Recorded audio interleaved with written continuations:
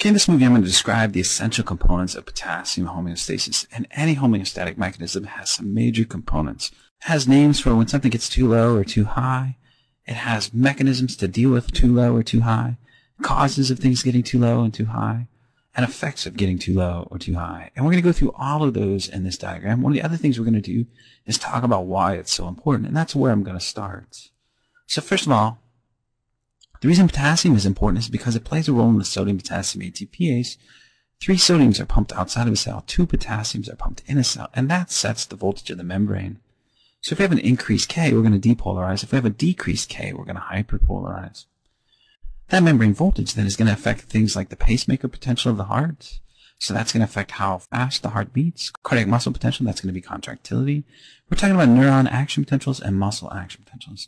Another key about potassium is it has an effect on acidosis and alkalosis. And the reason is because potassium and hydrogen ion exchange across the cell membrane. An alternative theory on that is that maybe hydrogen affects the sodium-potassium ATPase.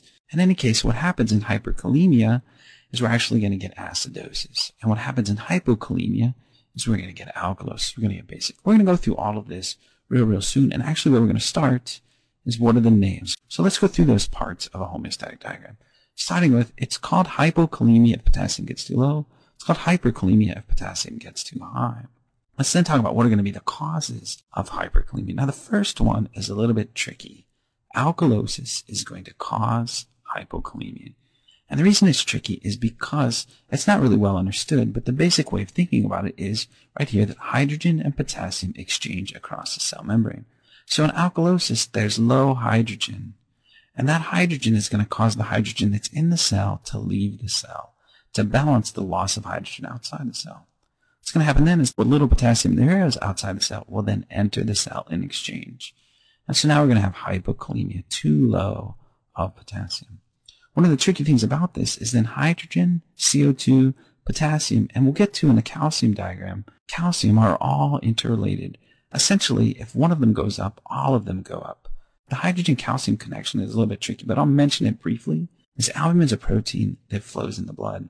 Essentially, it's there to provide osmotic pressure so fluid will come back into capillaries. But the thing about albumin is it has these large negative charges that need to be balanced by positive ions. It doesn't really matter whether it balances it with calcium or hydrogen. What that means then, if there's more hydrogen around, it's going to bind to that albumin, kick the calcium off, so calcium levels will go up. Or if there's low hydrogen, it's going to come off the albumin to balance the loss of hydrogen. That means calcium can then leap onto the albumin, and that's going to lower calcium. So again, the take-home message here is that an increase in acid causes an increase in CO2, can cause an increase in potassium, and it can also lead to an increase in calcium. Or all 4 of them go down together at the same time too. So that's why alkalosis affects potassium and technically affects CO2 and calcium as well. That's also the reason vomiting and constipation will cause hypokalemia, because each of those will cause alkalosis. Vomiting, because a pool of acid is lost when vomiting, and that no longer balances the basic small intestine. And if you lose that pool of acid in your stomach, then you become basic because you're no longer balancing that base. In the case of constipation, digestive material is moving through the GI tract really slowly, and while it's moving slowly, there's more than adequate time, too much time really, to absorb bicarbonate. I might want to watch the video on pH balance to understand about how bicarbonate works, but essentially bicarbonate is base, and so if you've got more time to absorb that base, you're going to become basic, and that's going to lead to hypokalemia. An unbalanced diet, when low in potassium, can also lead to hypokalemia, so the GI tract is not particularly good at absorbing potassium, so if you don't get enough potassium in your diet, which is generally not an issue, but that can lead to hypokalemia. Diuretics often reduce potassium levels as well, because as that fluid is being flushed out, you get a high GFR, and with the high GFR, you tend to lose that potassium. It doesn't have time to work its way back out of the filtrate and into the peritubular capillaries. There are other mechanisms that can cause renal loss, things like not enough sodium-driven reuptake in the proximal convoluted tubule. The last thing is hyperaldosteronism. Aldosterone basically causes sodium to be reabsorbed, but in exchange, it's losing potassium into the filtrate because it's stimulating that sodium-potassium ATPase. And so if we stimulate aldosterone and we stimulate the sodium-potassium ATPase, we necessarily put more potassium into the filtrate, so that can cause hypokalemia. So let's go over here and look at the causes of potassium imbalances, specifically hyperkalemia.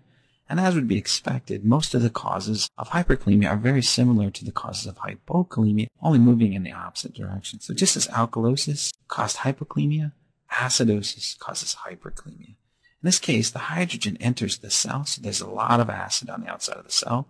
So a lot of acid on the outside of the cell. It runs into the cell and kicks potassium out because of this exchange. Now we've got too much potassium outside the cell, and that leads us to hyperkalemia. Because potassium is concentrated in all of our cells, anything that damages those cells can cause a huge cellular release of potassium that would lead to hyperkalemia. Some basic examples would be burns, where you're damaging lots of cells, any kind of major trauma where you're injuring lots of cells or tissue, chemotherapy where you're poisoning cells, can also cause a release of potassium, or even things like rapid weight loss. Too much potassium in a diet obviously can lead to hyperkalemia, and then kidney failure, where you're failing to excrete the potassium, can lead to hyperkalemia. In hypoaldosteronism, there's not enough aldosterone to cause the reuptake of sodium. Remember, when sodium was reuptaken, potassium was excreted. So now if we don't have enough aldosterone to take up that sodium, we also don't have enough aldosterone to secrete the potassium. And so that potassium builds up, leading to hyperkalemia. A major example of hypoaldosteronism would be Addison's disease. Diabetes might seem a little odd here, but it's a really important mechanism for getting potassium out of the extracellular fluid when we consume food that has high doses of potassium. Essentially, in any meal that we eat, we have a lethal dose of potassium, more than what's intracellularly, so we need to get that into the cells really, really quickly. The mechanism to do that is insulin. So once insulin is released, it tells cells to take up this potassium quickly so it can't hang around long enough outside of cells to be poisonous. Beta blockers can also lead to hyperkalemia because they're blocking potassium channels. Also, intense exercise, we can cause a huge release of potassium as we exercise, as we continually activate those muscles. We're releasing potassium because of the excess action potentials that let potassium outside of cells. So intense exercise can also lead to hyperkalemia. Now, these latter three are fairly weak on their own, but if there's a combination of all three, that could actually lead to cardiac arrest. So if you're on beta blockers and do intense exercise, you can actually get hyperkalemia strong enough to cause cardiac arrest. Let's then move on to the effects over here of hypokalemia. And just as with sodium, any kind of disruption of potassium can be expected to affect cell membrane potential. And by extension, then, that's going to affect neuronal function, autorhythmic cell function, cardiac muscle function, and any other muscle. And then once you've affected those muscles, you can affect the respiratory system because you need those muscles in order to breathe, to respirate, to ventilate. Specifically, if there's less potassium on the outside of the cell, this causes hyperpolarization. So all the cells will have difficulty being activated. They're way below threshold now. Neurons will be much less likely to fire. That's going to cause CNS dysfunction. Less potassium will allow repolarization to happen more quickly in autorhythmic cells. This might actually increase heart rate. However, the depolarization of the muscle cells will be reduced. That's going to reduce the ability of calcium to enter. Remember, calcium comes in at phase 2 as potassium is leaving. So now because the cell is hyperpolarized, it's going to be more difficult to get up to the threshold to get plenty of calcium come in, and contractility will be reduced. We can then look at regular muscle, skeletal muscle, and obviously if this muscle is hyperpolarized, it's going to be more difficult to activate this muscle. Therefore, it's going to cause weakness, muscle weakness, and perhaps respiratory arrest.